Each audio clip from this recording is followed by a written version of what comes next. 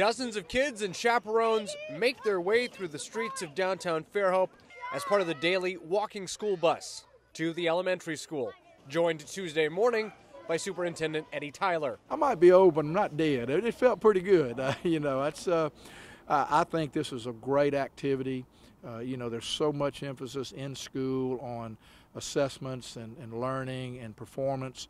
I just think this is a wonderful way for our young students to be out, be together. One reason to promote the walking school bus is to encourage other communities outside of Fairhope to start their own walking school bus programs. So I think that gives people a chance to see, gosh, we could do this every day, not just one day a year, but every day.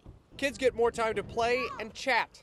I like that my cousin comes and all my friends come and we get some extra time to talk before school. And the principal sees a change in the kids who walk. When they got to school, settle in, they're happy, they've had their social time. It is amazing. Tyler continues to promote walking when he joins the walking school bus at Fairhope Intermediate Thursday morning. Chad Petrie, WKRG News 5.